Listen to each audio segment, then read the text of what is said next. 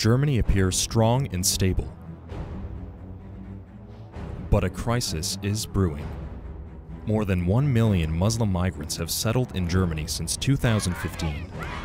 Islam's presence is growing, and Islamist terrorist attacks are a constant threat.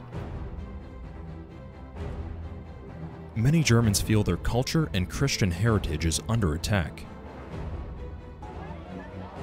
Meanwhile, Russia grows more belligerent, Europe is burdened with economic instability, and America is withdrawing from the continent. These issues are converging and creating instability, uncertainty, and fear. Angela Merkel will likely be re-elected on September 24th, but this will not solve the crisis. In fact, the crisis will only intensify. The German people want a leader who will listen to them, a leader who understands their concerns, a leader prepared to solve the crisis. The German people increasingly desire a strongman. Bible prophecy says they will get one.